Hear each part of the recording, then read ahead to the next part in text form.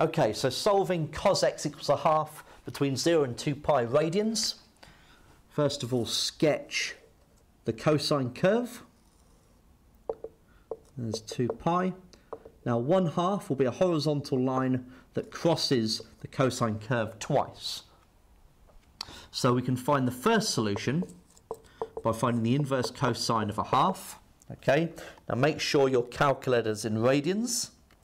Inverse cos of a half is pi over 3, or 1/3 pi. So that is your first solution.